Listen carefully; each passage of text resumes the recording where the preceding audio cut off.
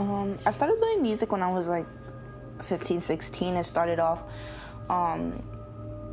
basically I had got jumped, and when I got jumped, they made a diss song about me, and that made me, I guess, write a song back.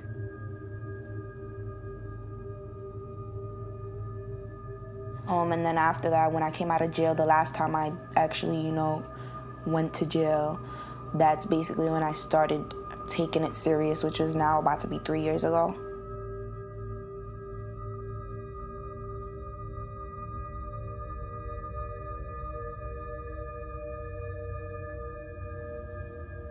I'm able to express myself in ways that I can't in real life because I'm not so social.